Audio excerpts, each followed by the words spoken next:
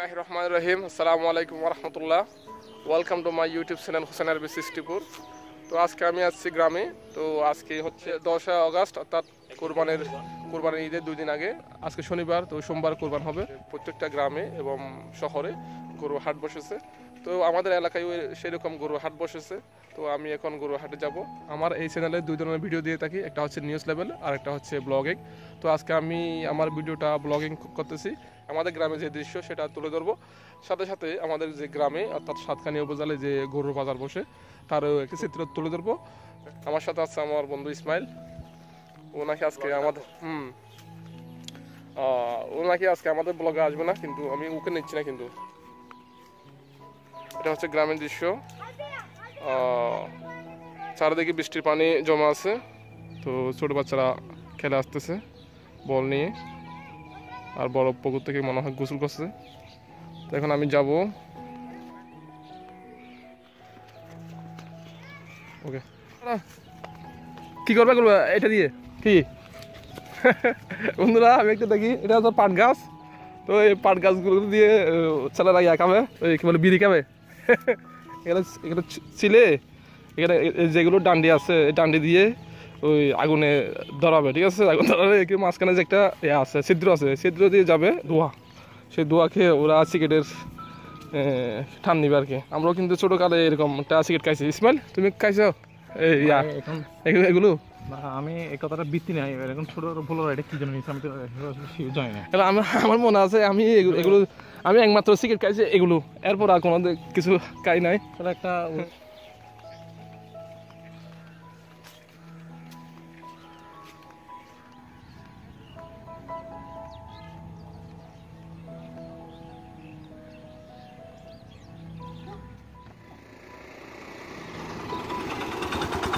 তো আমরা গাড়ির জন্য অপেক্ষা করতেছি। গাড়িতে করে যাব গরুর বাজারে। গাড়ি যদি না পাই আমরা হেঁটে যাবো, কারণ এখান থেকে 5 কিলোমিটার দূরত্বে, যেটা আমরা আগে সবসময় যেতাম। তো যদি সে গাড়ি না পাই হেঁটে যাবো। চলুন।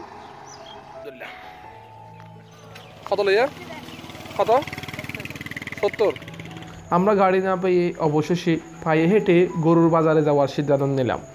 এই দেখুন জলধারা, গ্রামের মাঠ ঘাট, গ্রামীণ দৃশ্য উপভোগ করে চলে যাচ্ছি বাজারের দিকে। চলো মুক্তির মিছিলে মাকে মুক্ত করি।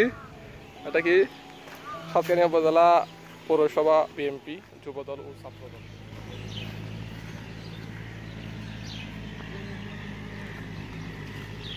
আমার বাড়ি থেকে এই পুকুরের দূরত্ব হচ্ছে 2 কিলোমিটার। তো আগে যে আজকে থেকে 20 বছর 30 বছর পূর্বে এখান থেকে এই পুকুর থেকে পানি নিত। তো এই পুকুর থেকে পানি নিয়ে কলসিতে করে নিয়ে যেত এবং আমরা খেতাম। তো এখন তো ঘরে ঘরে পাইপ হয়ে গেছে এবং ডিপ ওয়েল হয়ে গেছে।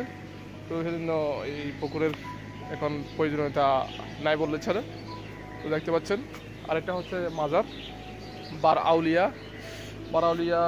দরগা বলে। এই ব্লগের মাঝখানে আমি আমাদের গ্রামের যে দৃশ্য সেটাও তুলে ধরতেছি এবং বাংলাদেশে অর্থাৎ বাংলাদেশের অন্যান্য যে এলাকা আছে সেই এলাকাকে আপনারা মিলিয়ে নেবেন আর কি। তো আমি হাতে এটা হচ্ছে আপনাদের যেটা আর কি ওই কী বলে পাট গাছের ডান্ডি, তাবুল বিড়ি।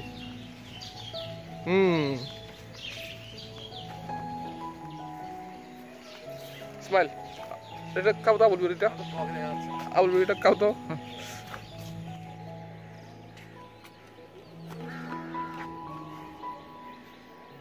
আমি এই ব্লগের মধ্যে কোনো ব্যাকগ্রাউন্ড মিউজিক দিচ্ছি না। তো গ্রামে যে পাখির কিচিমিচির আওয়াজ সেটাও উঠে যাবে এবং যে প্রাকৃতিক যে পরিবেশ সেটা তুলে ধরবো। আর এটা হচ্ছে কি বাঙ্কু। এটা কি বলে বাঙ্কু না? এখানে বসে আর কি লোকজন রাত্রে বসে, সন্ধ্যা বসে, না হয় সকালবেলা এরকম বসে। অবশ্যই আপনাদের এলাকায়ও এরকম থাকতে পারে। সুন্দর একটা দৃশ্য।